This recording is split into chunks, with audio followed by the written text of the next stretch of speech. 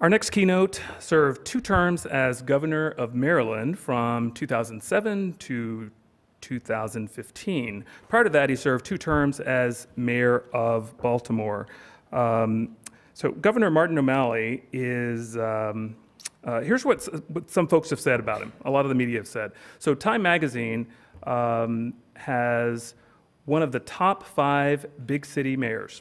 That comes from Time Magazine. From Governing Magazine, Public Official of the Year in 2011.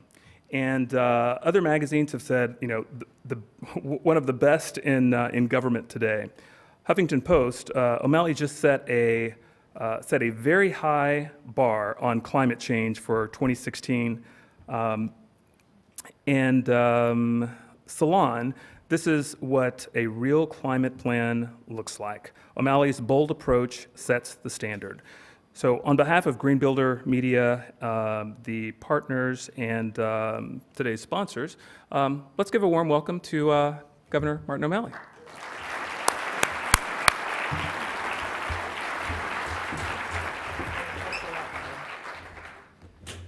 Ernest, thanks very much. This is fun, isn't it? It's really cool to listen to people doing good, life-giving things, creating a new world. Did you enjoy Jeremy Rifkin? Yeah, listening to him, I thought, thank goodness I'm not crazy. Somebody else is seeing this. So it's really a pleasure to be with all of you. I want to not only thank Ernest for his kind introduction, I want to thank Sarah for the invitation to be here with all of you at Green Builder Media. And I want to make sure I have my clicker. I'm good to go. Yes, Greg? Yes. Okay, that's the man behind the curtain. Short story. Horatio Nelson Jackson is a doctor from Vermont at a medical convention in San Francisco, California. The year is 1903. And Horatio's out to dinner with a bunch of his fellow doctor buddies, and they're having a little debate, a conversation about whether or not there'll be a big impact from this new innovation called the horseless carriage, the car, the automobile. Now, all of the other doctors think that it's really not going to make much of a difference, that it's too expensive, there's not the infrastructure, cost, but Horatio thinks differently. Horatio thinks it's going to be a huge game changer, and he bets them all $50 in 1903 money, $50 that he can drive a car all the way across the United States from San Francisco to New York in 90 days. And the very next day, Horatio goes out and he buys a car, a Winton. He convinces a young mechanic at the car dealership, Sewell Crocker, to go with him, and they buy a dog named Bud. And that's Sewell Crocker and Bud. There's a lot in that picture, by the way. The second day after the bet, Horatio, Sewell, and Bud are on their way, headed east towards the sunrise. And it is 1903, and get this, there are only a total of approximately 8,000 cars in the entire United States. Only 150 miles of paved roads, and no highway department, not a single highway department in any one of the states. 63 days later, ahead of schedule, they roll down Fifth Avenue in New York City.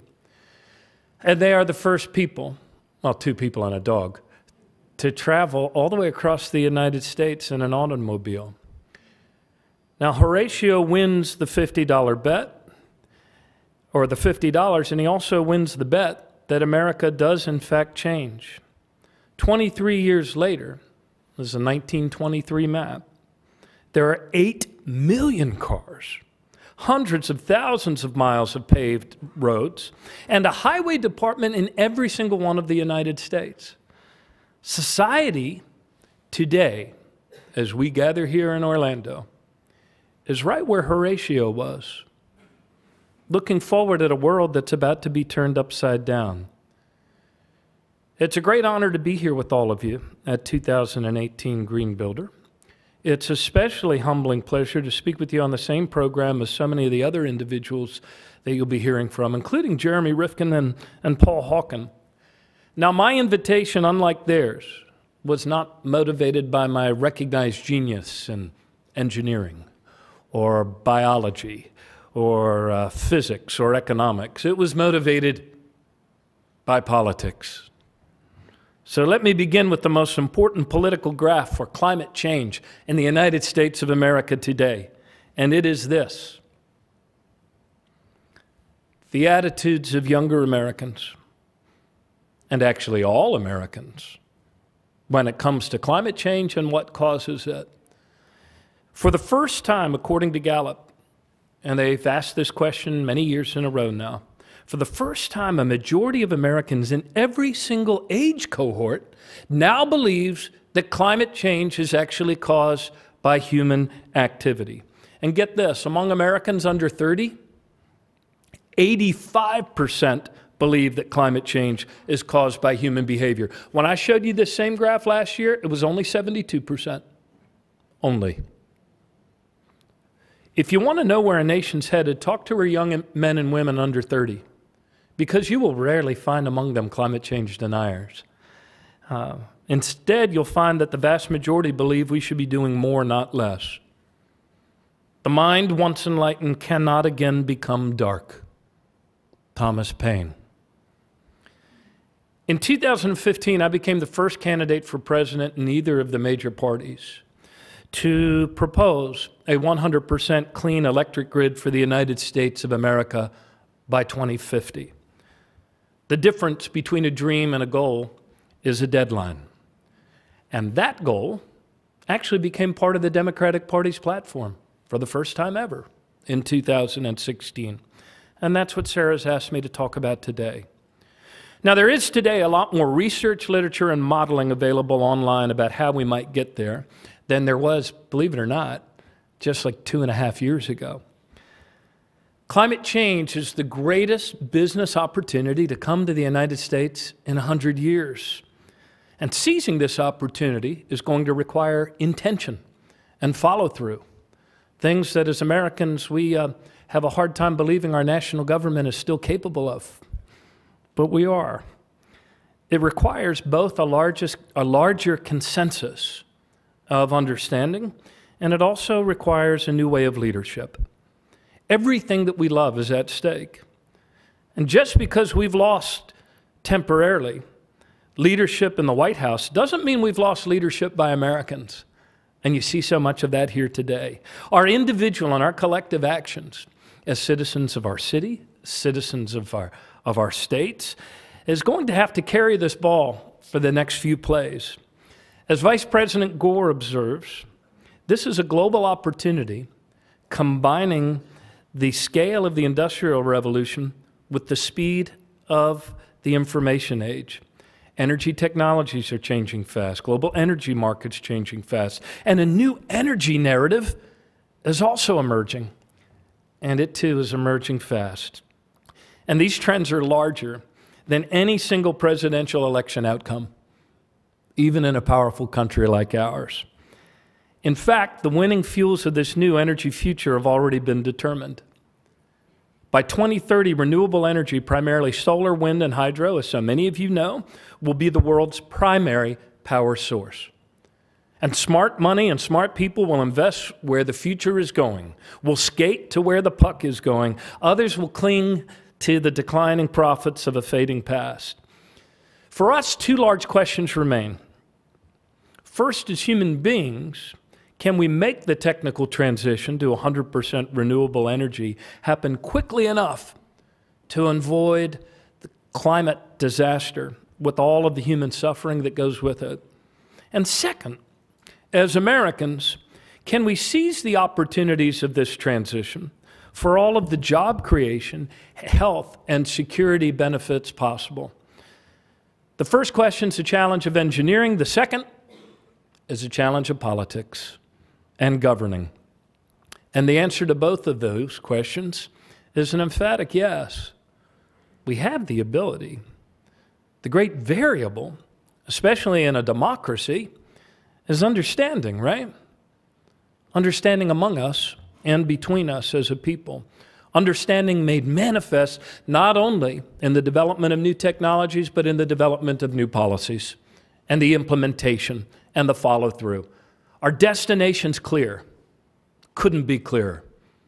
In fact, it's been made very, very clear over the course of this last year. Now we have to determine the speed at which we get there. So let's look at the road ahead, shall we? I first want to talk about the macro trends. The science is clear. We need a twofold strategy. We have to not only reduce greenhouse gas emissions down to zero, but then we have to remove carbon from the atmosphere. Leveling off is not enough. And Paul Hawken later today will talk about Project Drawdown. I've been honored to have played a small part on their board. It is a crowdsourced work of planetary healing, which shows us the many ecosystemic ways we can get to that point where we're drawing more carbon out of the atmosphere every day than we're pumping into it. But for the next several minutes, I want to focus on just one key aspect of that great work that all of us share, and that is that necessary transition to an emission-free, 100% renewable energy grid. You know, in a succinct talk in Colorado last year, Joe Rome said, with the humility that comes from learning and intellectual curiosity, he said, I can't tell you the timing of everything that is going to happen, but I can tell you what is going to happen. So let's look at a few of those macro trends of what is going to happen, because in fact, they already are. 2017 showed the global clean energy revolution is unstoppable. Building and running new renewable energy is now cheaper than running old coal and nuclear plants. The price of solar has been reduced by 80% in the last 10 years. Battery prices have been cut in half just since 2014.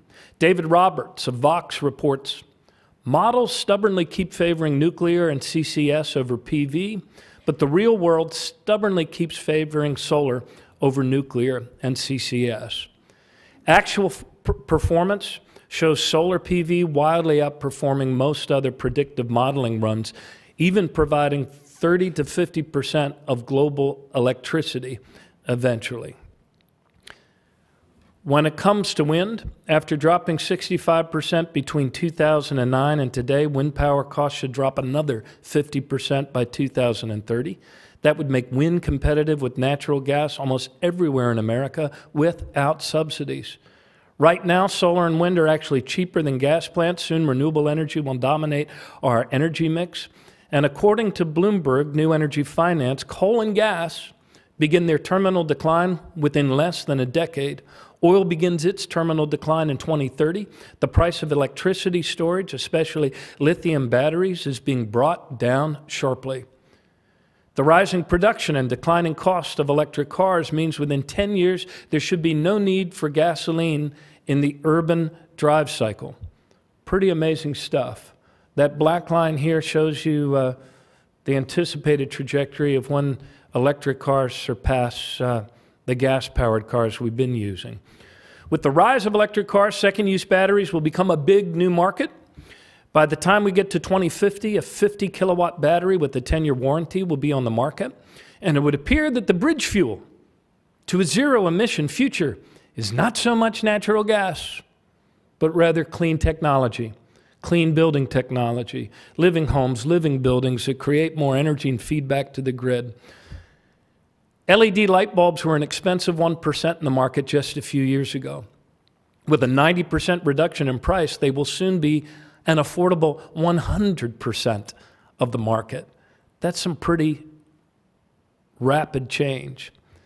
And all of this means electricity demand, at least according to Joe Rome, in the United States is essentially flat. It's not only according to Joe, it's according to history.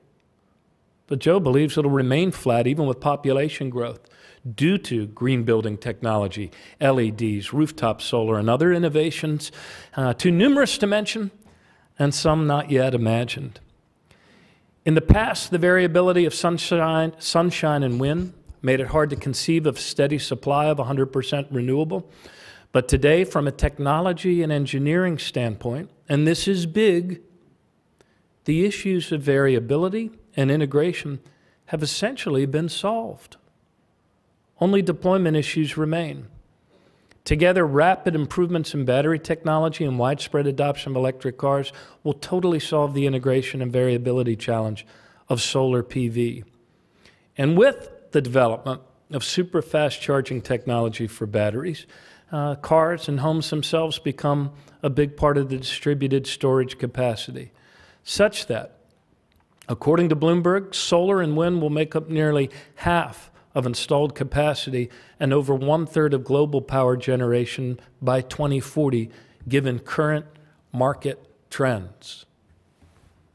That's a pretty remarkable shift. That's the third industrial revolution that Jeremy was talking about, and it's happening right now.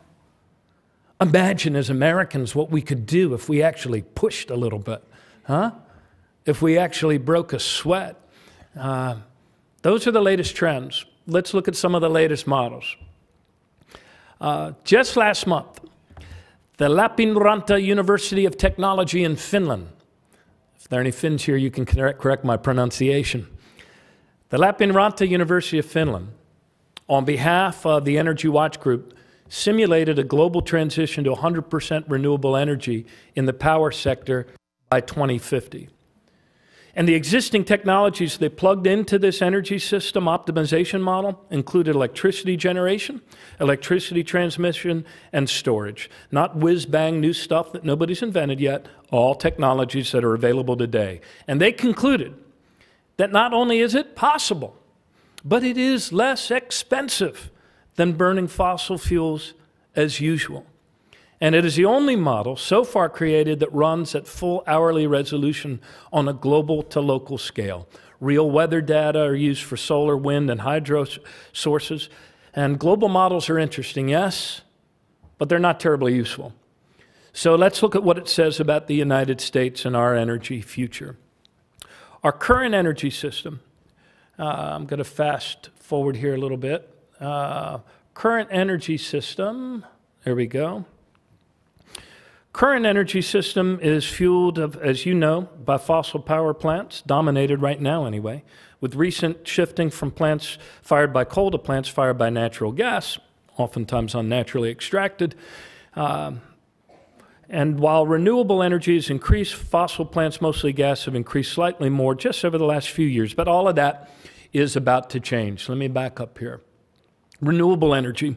United States of America, with its vast land area, from sea to shining sea, has a vast amount of renewable energy resources.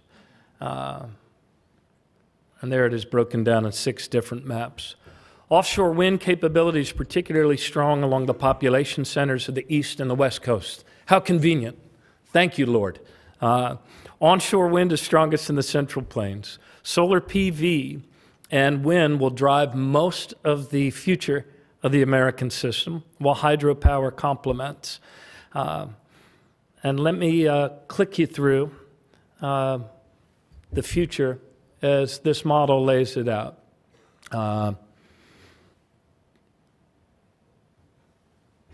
But the last bullet there, by the way, is solar PV supply share increases from 1% in 2015 to about 54% in 2050, becoming the least costly source. So there we go. Ron was talking about the Chinese working in 5-year increments. Chinese are good at the 5-year plan. We Americans are good at the here and now.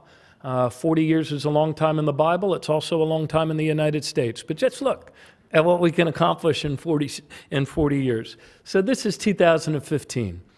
You see the black here is fossil coal. The purple is nuclear for those of you at the back of the room. The gray is fossil gas. Right now in 2015, you can barely see that little sliver of solar. This is 2020, 2030, 2035, 2040, 2045, 2050. The supply share of solar PV steadily increases from 1% to 54%. New capacities of wind energy and solar PV, batteries becoming the most important supporting technology, and particularly for solar PV prosumers, tens of millions of property owners who produce their own electricity and sell it back to the grid. Battery technology ramping up with battery storage used to balance load on a daily basis. And after an initial increase in investment, actual capital requirements under this model actually start to decline by 2025, with the levelized cost of energy for the system declining from $79 per megawatt to $64 from 2005 to 2050, including all generation, storage, curtailment, and parts of the new grid costs. And there's their matrix. That's actually in pounds. I did the conversion for you. The United States, while this model did not have a lot of wind in it, other models do. Wind emerges in their model as the second largest source, contributing 37% of total energy generation. This one's from the GovX site. I spent a lot of time in Iowa. Look at Iowa in the middle there. Iowa's almost 40% renewable. That wasn't true. 15 years ago was what, like 3% or something? But let me uninterrupt this map with my speaking and just watch it. You can say ooh and ah. Ooh. Ah. Pretty cool, huh?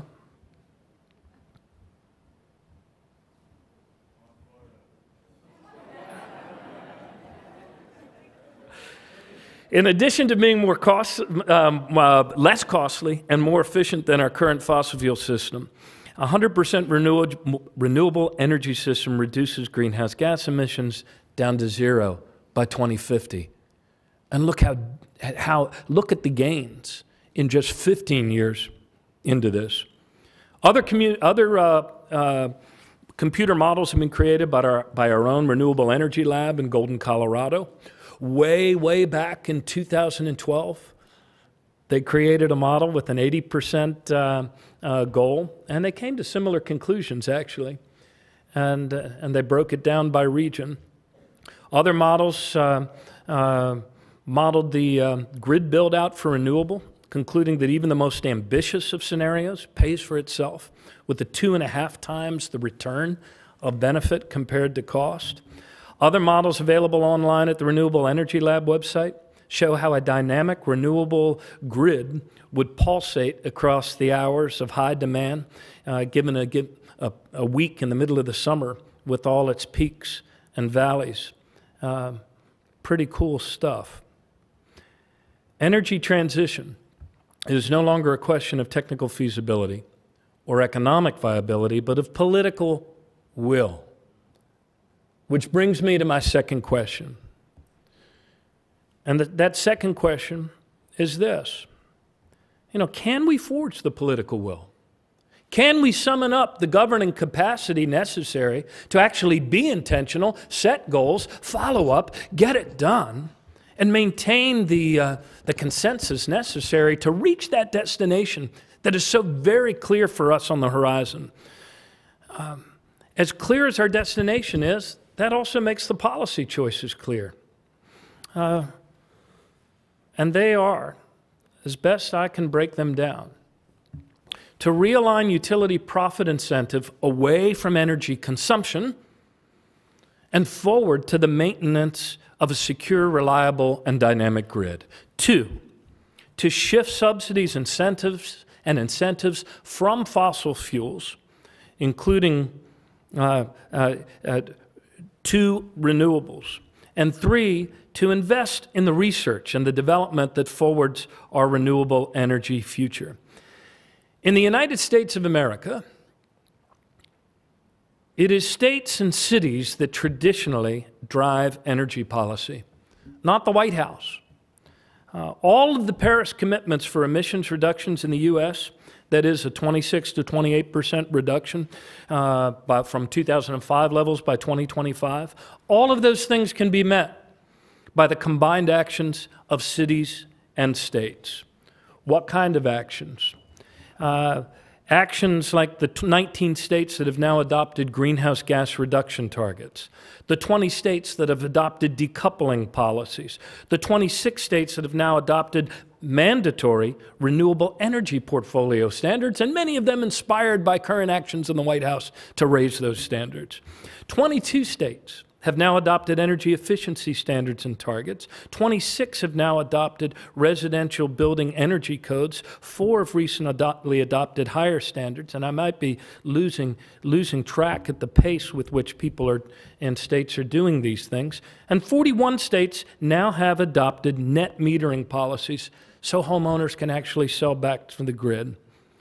Cities and states, as you heard Chris Castro mentioned earlier, all across the country are passing legislation. They're enacting ordinances to honor the Paris Agreement's carbon reduction targets with action. American cities and states are joining forces together in the United States Climate Alliance, from Los Angeles to California, to Atlanta, Georgia, to Orlando, Florida, to Somerville, Massachusetts. Americans understand the urgency of this challenge, the immensity of the opportunity.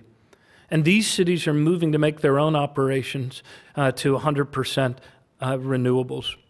Many states, as I said, have raised their standards. I think California's is 50% now, yes? Other states are raising their goals and accelerating their actions. Hawaii, 100% by 2045. In fact, given the cost of shipping into an island, Hawaii will probably, be the first state to get to 100% renewable, but they will not be the last. In a few days, in New Jersey, the people of New Jersey will inaugurate and swear in a new governor. In the wake of former Governor Christie's backtracking on climate action, and boy, I love saying former Governor Christie, Murphy campaigned on moving New Jersey forward to a 100% renewable energy grid by 2050. And he won overwhelming margins, especially among people who live in cities, especially among young people who have an even greater stake than many of us in the immediate future of this planet. Texas will soon reach 25% in its energy mix. Iowa, fast approaching 40%.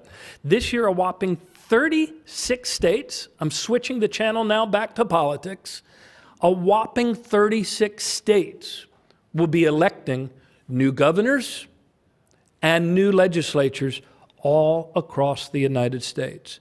This is one of those years. They only happens once every 4, and sometimes they happen right before congressional redistricting.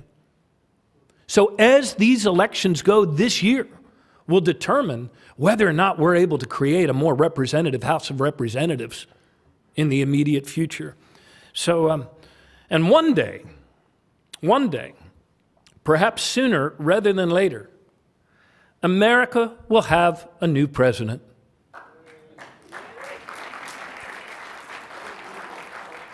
One day, as surely as the sun rises in the east, he or she will embrace the challenge and the opportunity of climate change and climate action for all that's at stake for the United States and the world. Now, I will not bore you or bum you out with a recitation of what our next president should not do.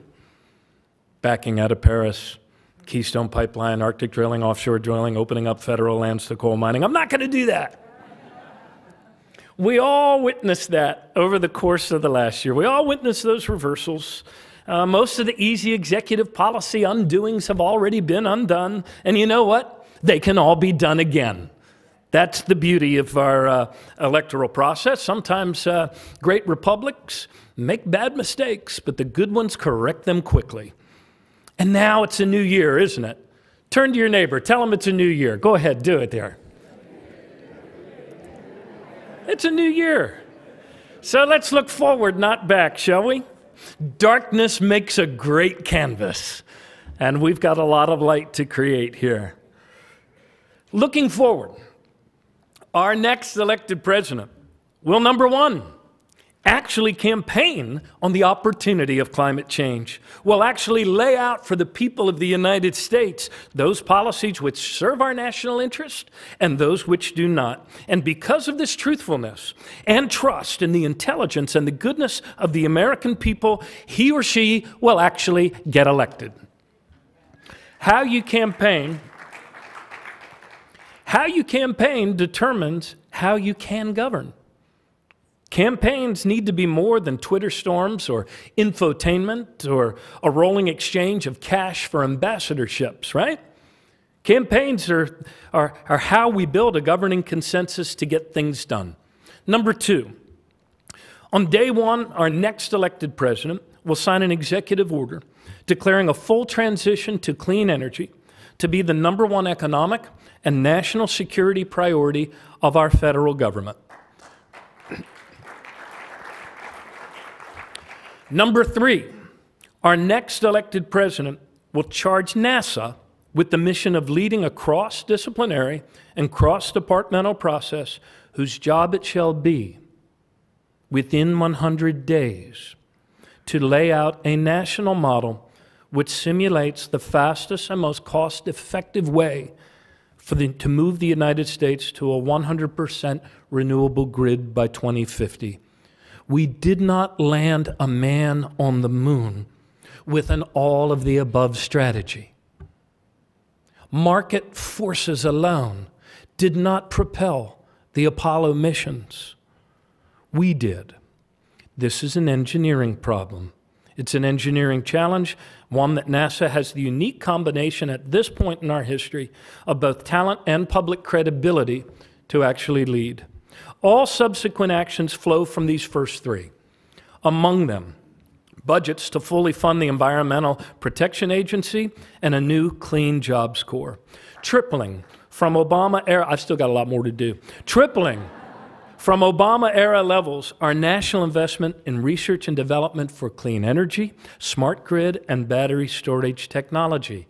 Capital investments in the power lines necessary to connect offshore wind to the major population centers of our coasts and connect onshore wind to the major population centers of America's heartland.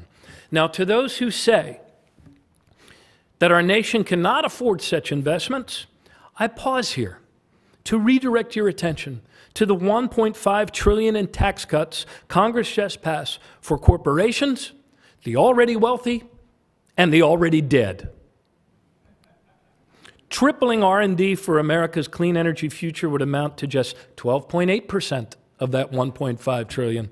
Fully funding EPA and a new Clean Energy Jobs Corps would amount to 8% of that $1.5 trillion.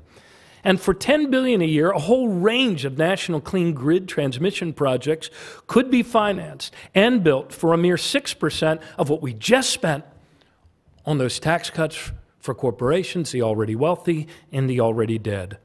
And unlike those tax cuts, these projects will actually create 2.7 million jobs, according to a study by CAP and Amherst. So please, don't tell me we cannot afford it.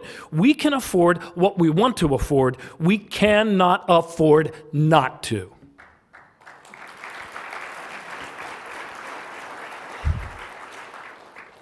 There is one more nascent but really important trend that we need to see and we need to lift up in our country. It is a development that's essential for restoring the public trust necessary to meet the challenges ahead, especially for democracies, especially in the digital age. You know, the old ways of governing, ideology, bureaucracy, hierarchy, like our reliance on fossil fuels, those things are fading away. And a new way of governing is emerging. It's sometimes hard to see. It's like in a new song that's playing more softly, but it calls for a new way of leadership at every level. There was a time just 10 to 15 years ago when the best place for an effective leader was to be high atop that pyramid of command and control. controlling information, controlling authority, and the rule of that bygone day was the rule of because I said so.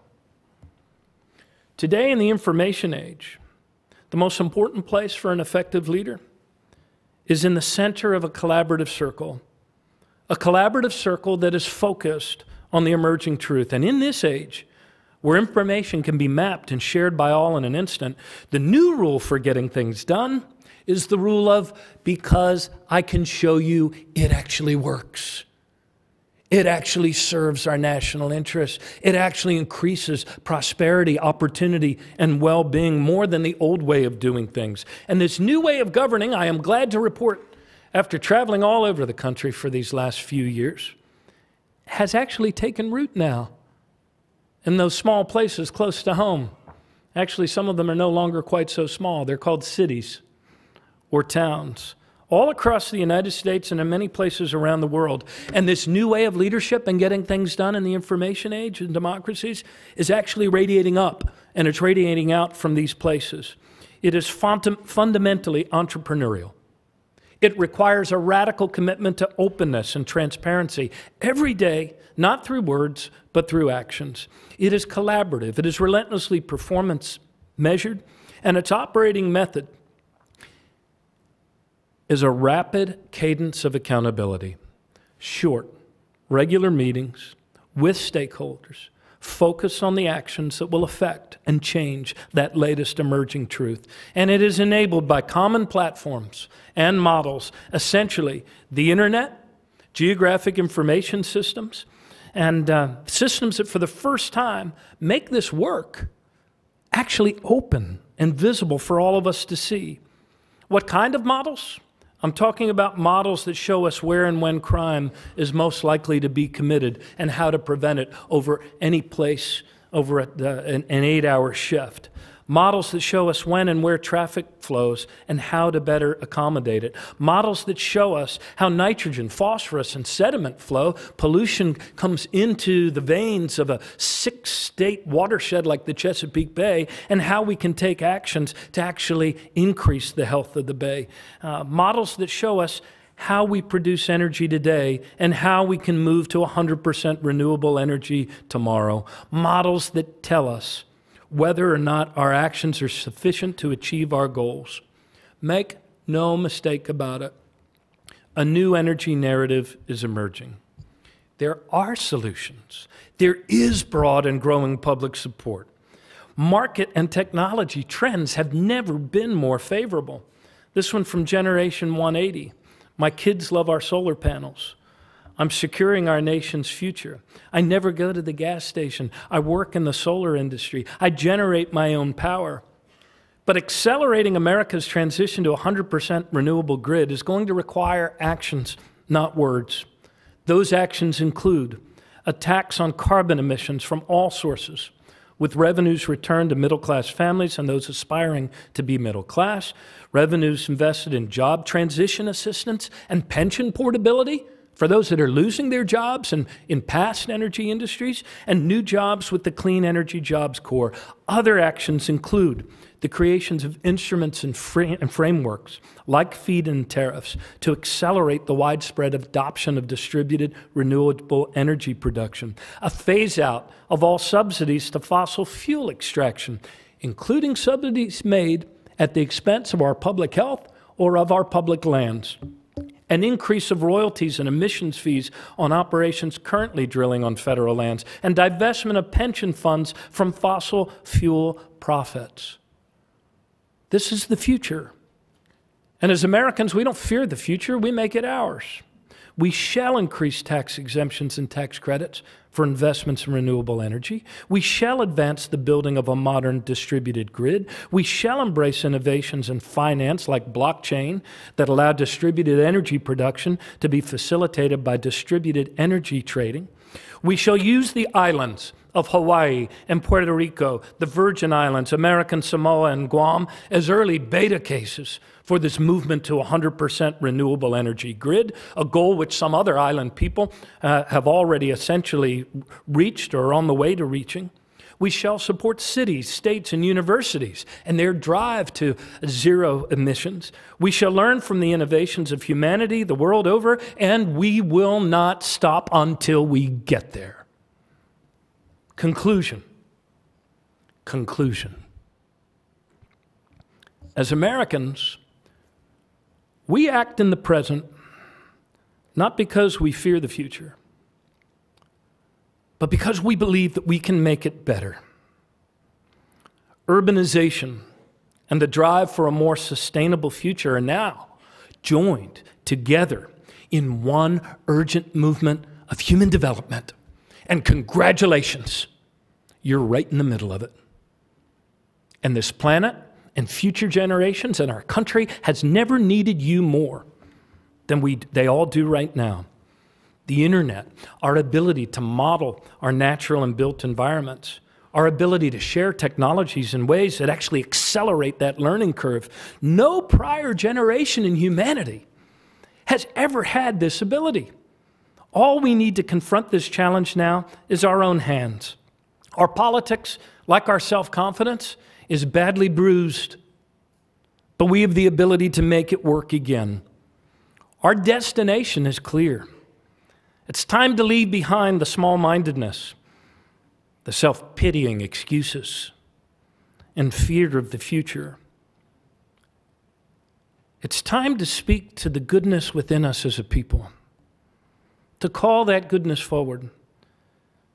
For as a great man once said, there is an absolute direction to growth, and life moves in that direction.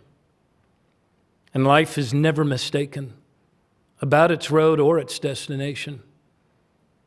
It tells us towards what point on the horizon we must steer if we are to see the dawn's light grow more intense. Thank you.